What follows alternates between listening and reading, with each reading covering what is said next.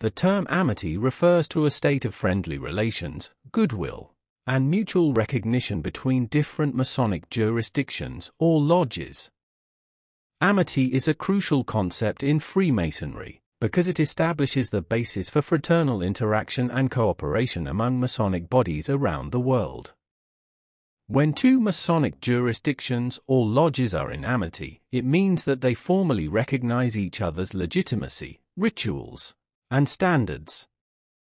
This recognition allows members from one jurisdiction or lodge to visit and participate in the activities of the other with a sense of mutual respect and brotherhood.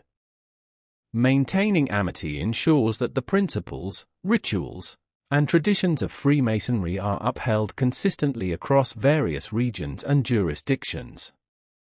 Masonic organizations often have established protocols for verifying amity, and the recognition process involves assessing the adherence to shared Masonic principles and values. The term amity reinforces the idea of unity and brotherhood within Freemasonry, fostering a sense of connection and collaboration among Masons worldwide. It reflects the fraternity's commitment to shared ideals and principles while respecting the diverse expressions of Masonic traditions across different jurisdictions.